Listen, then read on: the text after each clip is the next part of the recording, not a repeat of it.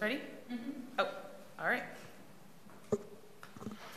Okay, I call to order this Thursday, January 12th, 2023 meeting of the Moab City Planning Commission at 6:02 p.m. First item of business on our agenda is citizens to be heard.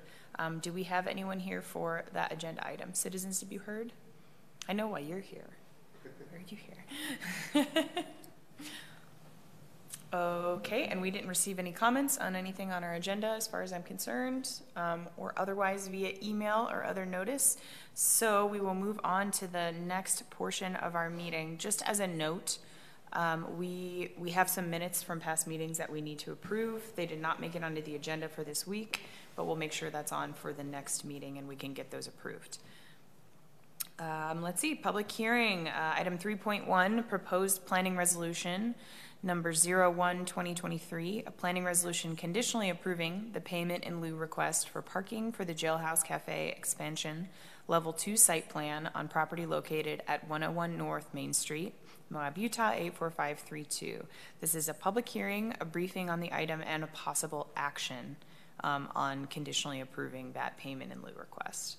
Just as a quick note, in attendance tonight are Jeremy Lynch, Jill Tatton, myself, Kai Marienfeld, and Ruben Villapando Salas, as far as planning commissioners are concerned. We also have our city council representative, Luke Wojciechowski, in the audience. Okay, ready when you are, Corey. All right, so it might flow best if we open the public hearing. Okay. And then we can move through if anybody from the public does decide to come in through any point of the presentation, and we'll close the public hearing right before we're ready to make actions. Okay, perfect. So we are going to go ahead and open the public hearing on item 3.1 now at 6:04 p.m. And we will leave that open until the close of the entire discussion just in case folks show up. But as of right now, yeah. Is anyone here for the public hearing who would like to speak, who is not the proponent of the item? Well, I'm here ready to make a presentation to any member of the public who'd like to know what we're doing. But I've already made that presentation to you guys. Okay, great. You won't waste your time.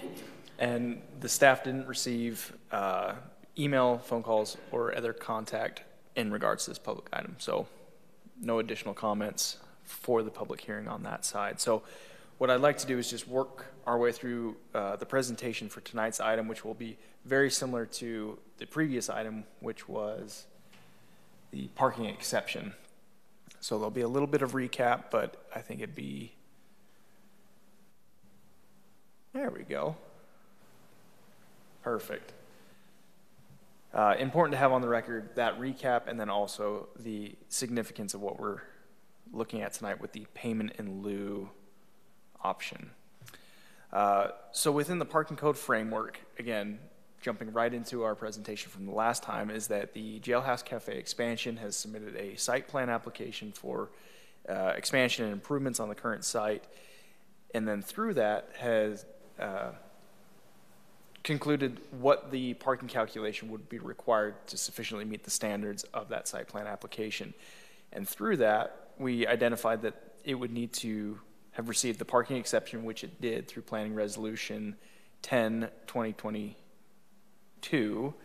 and then also maintain the existing building calculation credit, which leaves us at tonight's action, which would be a payment in lieu option following a public hearing, which would then have completed what would be the parking requirement calculations, including the three parking spaces that will be on site to allow the site plan to move forward. So the site plan has essentially been stalled as we've worked our way through this process, allowing the applicants to get some confirmation before they spend any more time developing that plan out. This slide is profiling excerpts from our municipal code within those parking sections that are relevant to this approval. So again, identifying what are the static parking requirements for the municipal code, and then what the special exception requirements and criteria were, which we had reviewed in our last item related to this approval. And then at the bottom, we see that replacement of existing buildings provision, which is that crediting effect. So that's not an action that the Planning Commission took. That is a built-in mechanism within the site plan code. And then what we're seeing here is this subsection B of that supplementary regulation section that identifies what the fee in lieu process includes. It is a discretionary action on the Planning Commission's part, following that of a public hearing where comments from the public can be taken into consideration, as well as staff recommendations and staff presentations. Tonight we don't have Chuck Williams from engineering here to profile the downtown parking plans and on-street parking redevelopments, but that was, I think, very well encapsulated in our last meeting. So if anybody watching is curious and coming into this a little bit later, I highly recommend going back to that October 13th, 2022 meeting to review that presentation to understand that a little more completely. But again, what we're looking at tonight is just this payment in lieu option. Now, within that payment in lieu option, which was a big part of our conversation during the last presentation, is the structure of how that was understood. So previously understood design was a project would come in with a certain amount of supplied parking and then would request that parking exception, which is the process we went through this last time, for a data-based deduction based on profiling of the business itself and how they're going to structure their hours of operation down to a number of employees, those types of mechanisms. And that criteria is in the municipal code. And then leaving the remainder of that open for payment in lieu option. So as we can kind of see here, it's representing that would allow a project a reasonable way to achieve that 100%. What the existing language actually says, because of some of the formulation, the way that that parking calculation is profiled, it creates a hole within that code. So it's actually just an improper function, so to speak. Just the math doesn't always add up. So that a project could come in with a certain amount of supplied parking. They would create that data-based parking exception, and then they would pay out that lieu for a maximum of 30% of the parking. But what that could do, depending on their amount of supplied parking, is leave an unaccounted for amount of parking, which would kill a project before they've had the chance to really get going. What is being proposed now, and this is where I think our participation with our city council representative was a major part of understanding this, is that what we're looking at now is that 30%, so the applicants are comfortable within reason paying what is reasonable, what they can, which is that 30%, and then supplying what is physically possible on site, but what left, which was our decision last time, that major parking exception of the 30 spaces. Where we anticipate this process going forward and maybe amending our code to allow it to function a little bit better so it's not such a major discretionary action on the Planning Commission's part to excuse parking that otherwise we really do need, and that's what the fee in lieu is going to allow us to do. The way that fee in lieu structure is designed is that money has to go directly back into a fund for parking, transit, or maintenance of vehicles. So it's going back into the public sphere for parking, which is the reason we're pulling that fund out. So this restructuring would be to remove that 30% cap to allow the project to propose to the Planning Commission, well, this is what we physically can do. Here's what, by data standards, we really don't need. And then the rest we are willing to pay out. But by maintaining that discretionary action on behalf of the commission, that would provide the check in the balance if a project were to come in that maybe, say, did have the capacity to put in parking, and they were just choosing not to. Instead, they were putting in hotel rooms or expansive floor area, whatever it was, rather than putting in the parking they need. You could say, no, there's clearly room on site. You're choosing not to use it, and then you could disallow that from moving forward. So this change, which is really, again, the applicants have been super patient with us as if we've had to work through the code structure the way it is, but becoming the case study for how we ought to be moving forward because they've had to go through this process the way they have. So again, going back to what we're looking at specifically here is overall what we calculated was the 60 spaces, 30% were approved through the parking exception at that last October meeting. 13 spaces credited through the existing floor area, and then evaluating the 14 spaces for payment in lieu now, going back then to the site plan for the 3 spaces to be provided on site. This is a aspect of the presentation I'll probably go through a little bit quickly because it's just details out of the project itself, but the Jailhouse Cafe, corner of 100 North and Main, a collection of technically 3 properties, but will be combined through this process into a single property, expanding. So the existing business is going to maintain, but expand. With that, it would be the inclusion of a two apartment dwelling on the 3rd floor, a tavern, also somewhat associated with the jailhouse, but separate on the 2nd floor, and then eating establishment on the main with supplementing commercial spaces on the basement floor. I'll leave, I think, an amount of the narrative to the applicants, as they probably will be able to explain where they're coming from, why they're wanting to do that a little bit further. We do have the floor plans presented in this. They are quite small, so we can certainly zoom in if we have any questions, but what we're showing is the basement floor, 1st floor, 2nd floor, 3rd floor. The elevations for that site as it's going to develop. And then again, the background of the timeline and procedures that the applicants have been through so far, including the DRT process, site planning, and then planning commission actions. The proposed exception is kind of a blanket, so there was a parking exception, but we've maintained some of that vernacular moving forward as including this fee in lieu. So this is a description of how we're structuring it, which is basically we've been over and over within those bubbles. So you're not missing any here, but wanted to write it out thoroughly so that it was in context for the presentation. And then tonight, what the motion would look like is very similar to that of our prior motion with the exception. The reason we've structured it this way is that the payment in lieu approval will essentially complete what is that parking exception umbrella, allowing the site plan to move forward. But the parking exception that was approved at the October meeting, the parking payment in lieu, which is a separate action tonight, approved potentially tonight, would be contingent on the site plan approval. So there is one more approval step that will be required.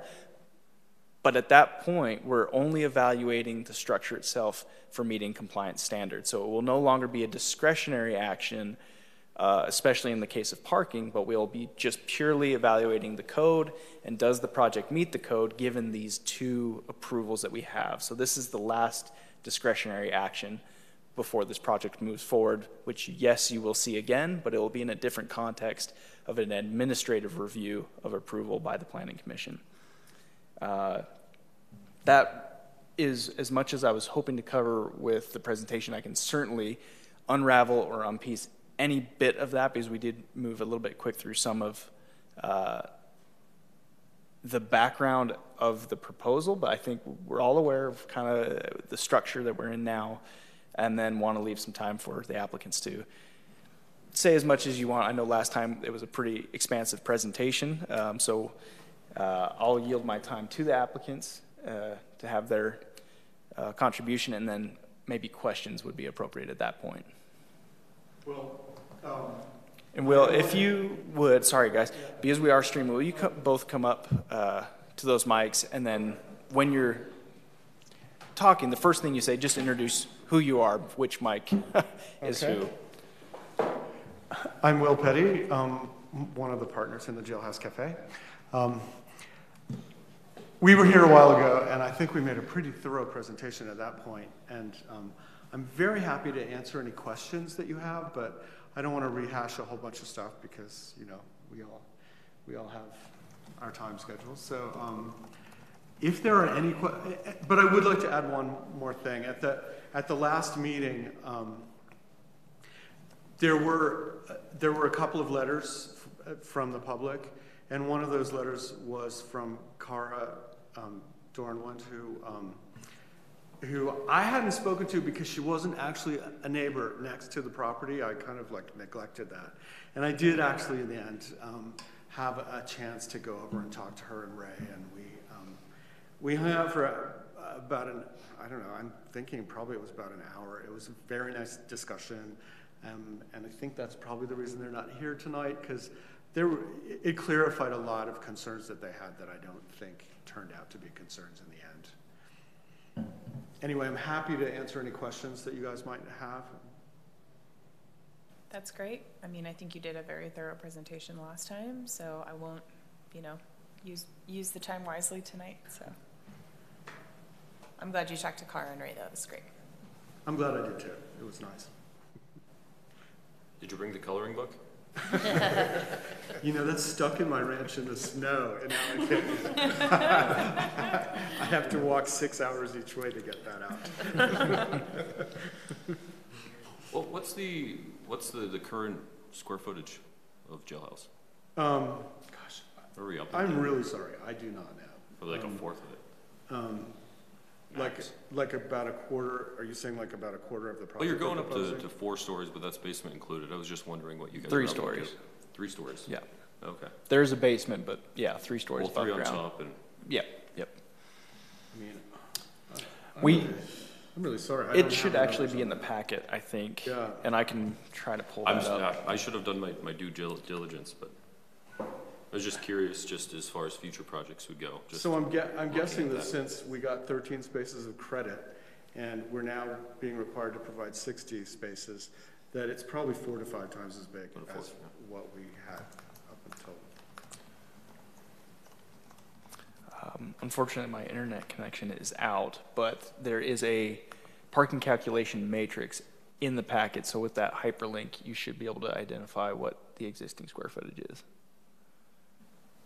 Take a look. It's nothing super important. Just curious. Yeah. And I've been working on this project so long that I just forgot all that stuff. That's way before. It doesn't matter now.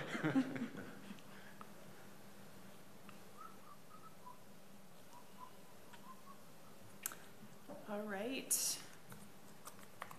Any other questions from the commission to staff or to the applicants? Not for me. No. Okay. I have no questions. I think we could probably close the public hearing if you're ready, and then go into discussion and motions. Great. All right, I will close the public hearing on agenda item 3.1 at 6:21 p.m. We are now moving into discussion and possible action. Thank you all. You can stay there or go sit down. It's totally up to you. If we do have any questions, you might want to stay. But before we get too far along, I'm gonna go check the front door again. And for the public, our auto lock system seems to have locked us out. So we had propped open the door. So if the door was unpropped when you came, hopefully you're still around. So I'm gonna go check the door to see if there's anybody else there really quick. cool.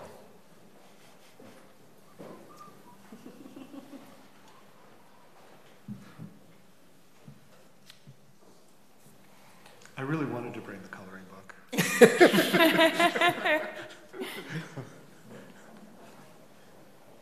I only got that stuff out by rolling it up and putting it in a backpack. I like it. Let's see. I'm finding on the matrix 1 space per 200 square feet, so. Yeah. Getting big. Just Corey going for a run. Anybody? How's my time? Yeah, good. It's very good. Compare it the next time you go check the door. Right. Time next time. All right. So, anything to add, Corey, as far as what we've just heard, I mean, we were, I think, very well prepped for this, with the initial, approval that we needed to do before considering this. I think that the whole discussion and the explanation, and honestly, that was a huge part of why it made sense. So Yes. thank you for that great presentation. Sure. So, I think the only additional component I'd like to add is that I think again, want to speak to the patience of the applicants as we've had to work through this, because it has had to go through a series of alterations on that path. What we like to provide for the public is, here is what the expectations are, and it really should be a permitted way forward. And my hope in that is that this action and the way that we're moving forward, regardless of approval or denial, is an example of how we need to amend our code. So this is, for me, a city initiative action as well as an individual project action to profile how we need to fix some of these things. So that's really only additional add is how this will hopefully supplement adjusting our code going forward. great. Well, with that, if we don't have any other questions, we have some options. If you go to the agenda summary for this item, we can conditionally approve this planning resolution with or without modifications. We can continue or table the action to a later meeting with specific direction to city staff and applicant.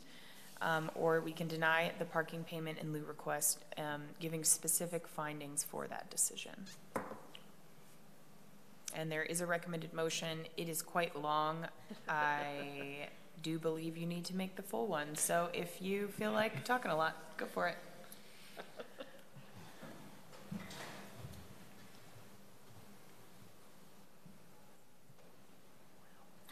No one feels like talking. What's the proper way to address each sub-condition? Just say, Sub-condition A? I think we'll have to have sub-condition it read. In read this it. scenario, it's as complex as it is. I think it'd be really great to have it on the record. so read. just say 1A, Oh, I see what you're saying. yeah. You don't need to say like section, subsection, Yeah. whatever, yeah. Bloody. Legalese. I move that the City of Moab Planning Commission conditionally approve Planning Resolution 01-2023, a planning resolution conditionally approving the payment in lieu request for parking for the Jailhouse Cafe Expansion Level 2 site plan on property located at 101 North Main Street, Moab, Utah, 84532, with the following condition. 1. All outstanding comments shall be addressed to the satisfaction of the Moab City Engineer and Planning Director prior to the building permit application approval, including A, the Planning Commission approve payment in lieu for 14 spaces, given that I, of the total 60 spaces required, 3 spaces shall be provided in the proposed development, 13 spaces shall be credited due to existing commercial floor area, and 30 spaces approved for exception by Planning Resolution 10-2022.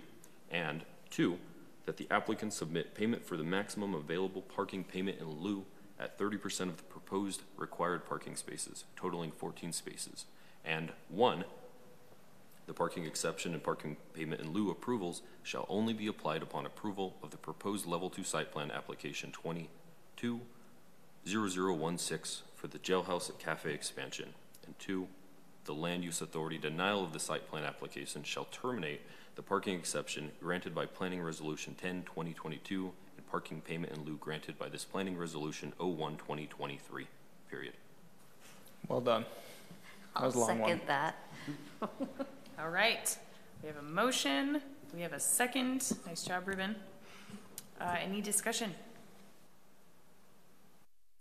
Well, this probably doesn't pertain to this. I mean, this project's a big part of it, but I guess 2023 is a big year for parking in Moab, and at least conversations and fixing code for that.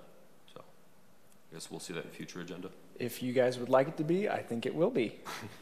I know the city council is coming up on their strategic planning meetings, and a component of that was a menu of planning options that they could choose to identify something they want to tackle. This could be one of them or one of a series. But yeah, I think the Planning Commission has some ability to say, hey, we really want to make this initiative happen. So as much as the council or the Planning Commission would like to, we can advance how you see fit. Great. Any other discussion? Okay, we have a motion, we have a second. We are ready for a vote whenever you are. We'll do a roll call.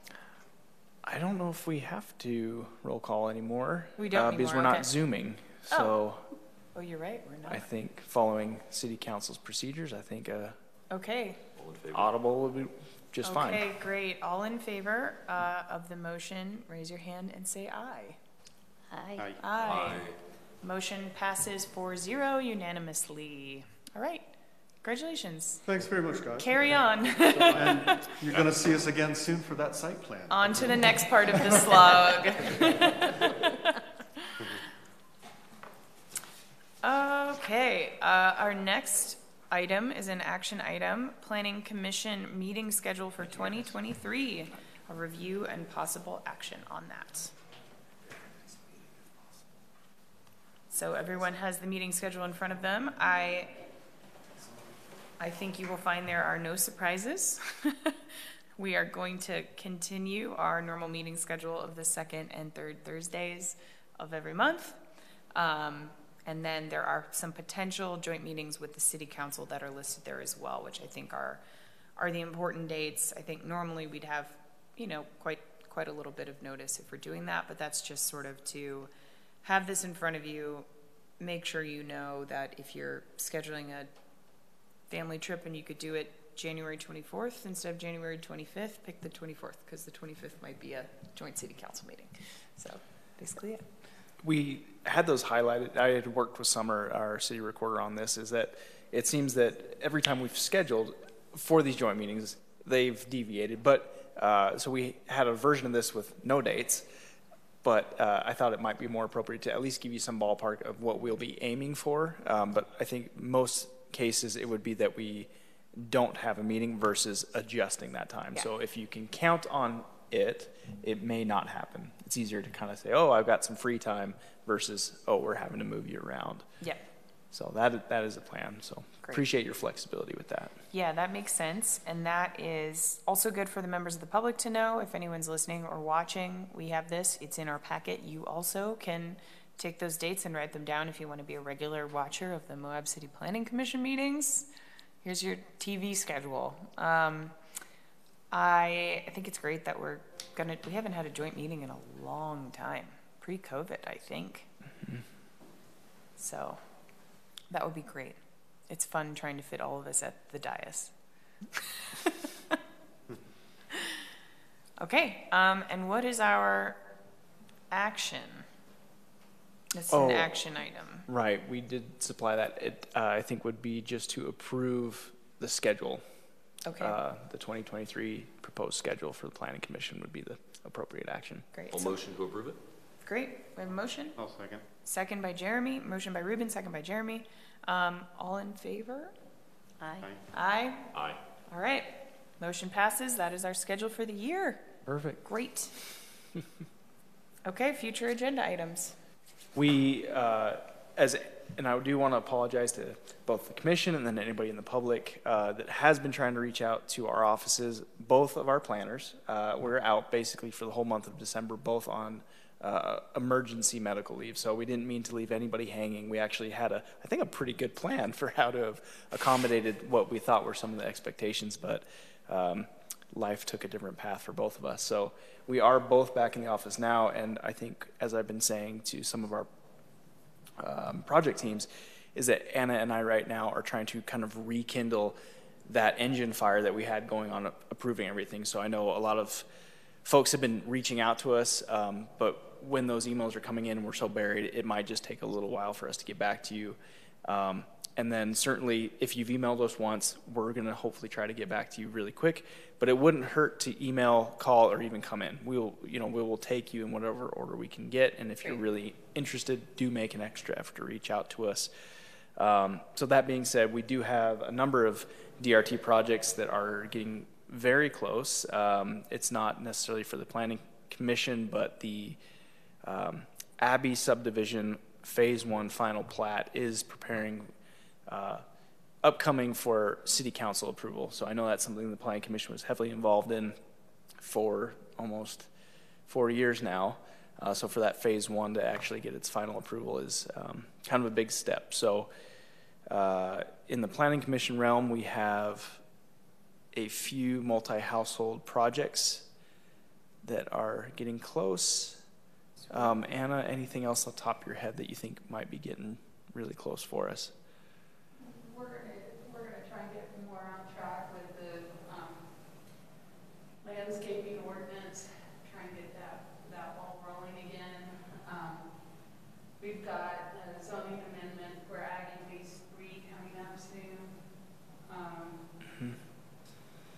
Yeah, lots of really great multifamily projects in the works right now as well. So, yeah. And so for the, sorry, Anna doesn't have her microphone. So for the YouTubers, Anna was mentioning that we do have the Aggie Phase 3 rezone, which will be coming on the 26th of January for the Planning Commission with a public hearing. This Phase 3 is really, and again, it is pretty confusing with how many things are going on over there, but an expansion to the Phase 1 apartments that they have. So it'll be more apartments going in next to it, kind of in between where the current site is and where the campus is. So they're filling in as they're moving forward there. So that first step would be a rezone, but then they'll also be coming through with a site plan following that. And then Anna also mentioned some of the initiatives that were left over.